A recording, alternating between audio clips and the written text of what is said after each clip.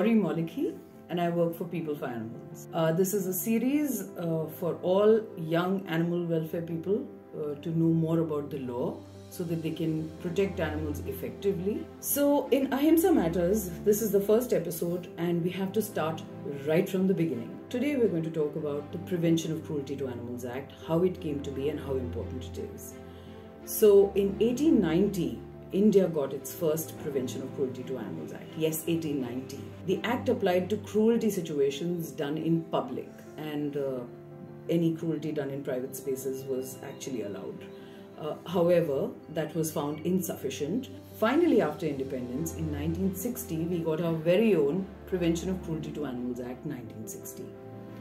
This act is a very short and simply written act. It just has 41 sections. Anybody can read it in 15 minutes. It's as simple as that. It's available online. It's available on our websites, including the Animal Welfare Board of India's websites.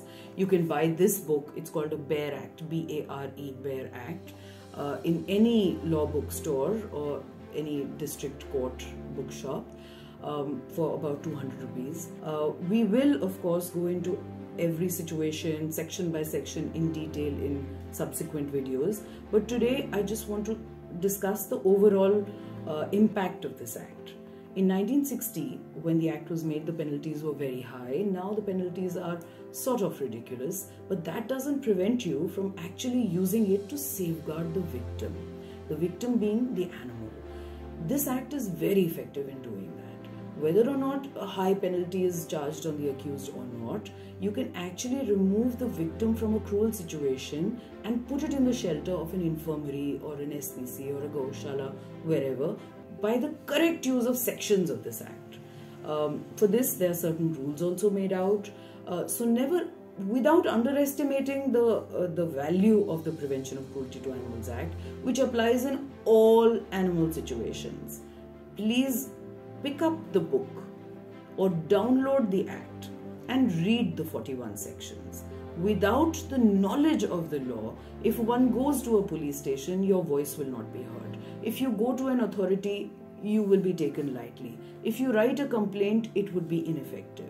The knowledge of basic 41 sections is not difficult at all. You do not have to be a lawyer. You do not have to be a highly qualified person to just read the 41 sections of the law. अगर आप इस अधिनियम को हिंदी में पढ़ना चाहते हैं तो ये हिंदी में भी अवेलेबल है. भारत सरकार द्वारा बनाए गए हर कानून हिंदी और अंग्रेजी दोनों भाषाओं में अवेलेबल होते हैं. So first of all, there is a constitution. The Constitution has Article 51 AG, we all understand. It's a fundamental duty of every citizen of the country to be compassionate, but you can't go to a police station citing the article of the Constitution. So, what do you have to cite? You have to cite sections from the Prevention of Cruelty to Animals Act. Among these sections, there is one section that allows central government to frame rules under the Act. There are 17 sets of rules that have been made by the Government of India applying to specific situations of animal cruelty, whether it is transport of animals or slaughter of animals or animal birth control or case property animals or pet shops or dog breeders, etc. So all of these rules we will go into one by one, but today is an overview. So the objective of the Prevention of Cruelty to Animals Act is to prevent cruelty to animals.